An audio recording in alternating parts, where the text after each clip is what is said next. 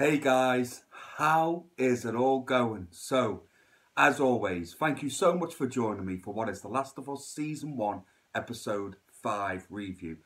And as for all the other review guys, I will probably be talking about spoilers. So, as always, if you don't want spoilers, click off the video, watch the episode, then come back to me.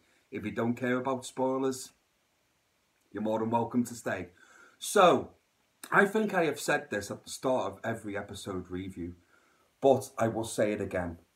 This TV show is an absolute masterpiece. It's so good.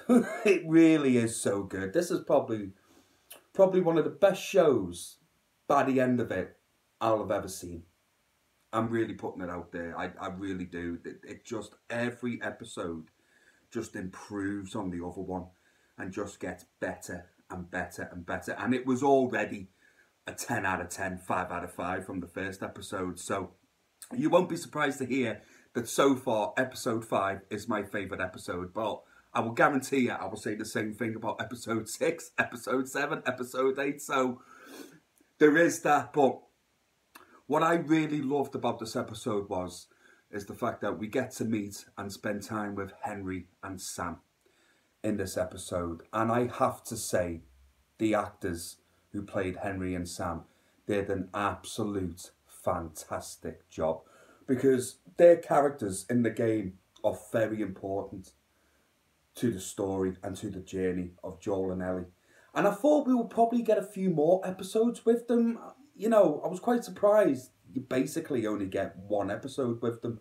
And unfortunately, if you've played the game, you know Henry and Sam's fate. It is heartbreaking, to say the least, and they nail it in this episode. What I love about the talent behind this series is they make you feel so much for characters in such a short space of time. And that is just fantastic, brilliant storytelling in my book. And they nail it with Henry and Sam in this episode. And what I really liked about this episode was when they meet up with Joel and Ellie and Henry has a way out of the city and obviously needs Joel's help. And I love the interactions between Sam and Ellie in this episode, because it was one of my favourite parts of the first game, and the build and the bond together. And you can slowly see Joel, like that hardness, that wall is slowly getting chipped away by every episode. And I love seeing it because it's so similar to the character of the game, you know. And you can see him like warming up to Ellie more and warming up to other people. And Pedro Pascal, and I'll say it in every episode, Pedro Pascal and Bella Ramsey are absolutely nail it. But Pedro Pascal in this episode, he's so very subtle. He says 1,000 words with just a look, you know, or just like you can just tell there's a lot going on. And that is just brilliant acting. It really is. And it also made me think this episode as well with Kathleen, who's chasing after Henry and trying to kill Henry basically, how she's not really a bad person. Like, something really tragic has happened to her brother, which Henry happened to be involved with, and Kathleen's brother died. And it made me think, like, not everybody in this world is bad. It's just a lot of people are in pain. And it made me think, I would do anything to protect the people I love or offend the people I love, you know, whether that's right or wrong. And that's the same with a lot of people in this world of The Last of Us. They're not bad people. They've just had bad shit happen to them.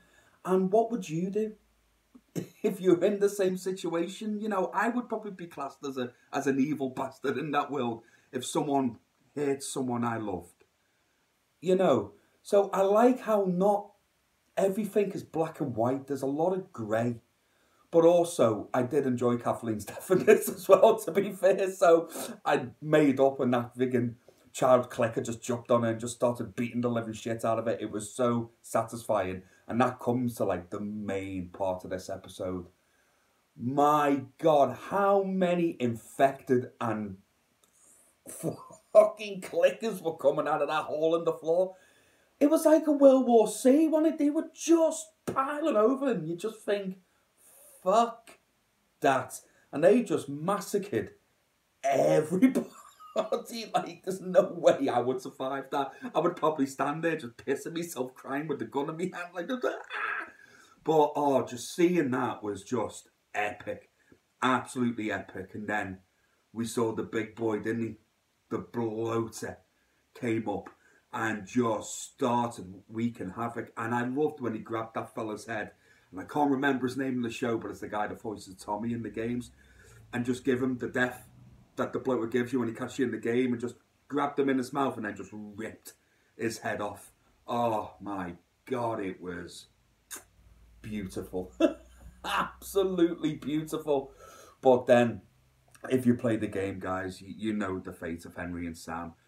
And it happens as it does in the game at the end of this episode. And it hit me. I am not going to lie. I cried again. This show is making me cry virtually every single episode. It really hit me, and it was so well done.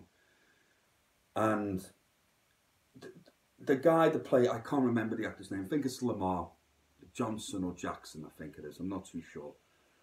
But when he has to shoot Sam because Sam gets bitten and he gets infected, and you can just see just the pain and loss in his eyes in that moment, and like can't deal with what's just happened, that he's just had to kill his young brother, and then he just turns the gun on himself, and it's just a harrowing, heartbreaking scene. And it was in the game as well. I mean, it really hit me in the game. I was just like, wow. I had to pause it and put the pad down and just be like, that's a lot to take on board, because you build a bond and relationship with these characters, and then when something tragic like that happens, it does kind of rip your heart out, and you're just like, fuck, like I just need to take a moment. And I felt the same way at the end of this episode. Like, it really nailed me, and I was just like, wow, God. And then the episode ended and the credits came on. And I just gave it a slow clap. I'm just like, you're just impressing me every week. And it just keeps getting better and better. And you wouldn't be surprised, guys, that episode 5 is an absolute 5 out of 5. I think I've gave every episode a 5 out of 5, haven't I? I think I have, yeah. But I just cannot wait for episode 6 and see where this has taken us. And we've only got, what is it? We've got episode 6, episode 7, 8, and 9 left. So we only got 4 episodes left. And as I know, and I do believe they are completing like the first game story, it's literally going to be done. So it's going to be interesting to see what they take on next and what's kind of going to differ from the game or whatever. Because I do think the choices they've made to change what happens in the games to the live action television series, I think they've nailed it, to be honest with you. I've liked every little change that they've made. And they've also have been extremely faithful to a lot of moments that do happen in the game. So, as a fan of The Last of Us game, I'm ecstatic with this TV series. This is just, like I say, an absolute masterpiece. And I cannot wait for episode 6. So, guys, are you the same as me? Are you loving The Last of Us show? Or are you a big fan of the game? What did you think of episode 5? What did you think when you first saw the bloater? Or anything to do with episode 5, let me know in the comments below, guys. It is absolutely always a pleasure hearing from you. And, as always, please, take care of yourselves and each other, and I will see you again real soon. Take care, guys. Goodbye now.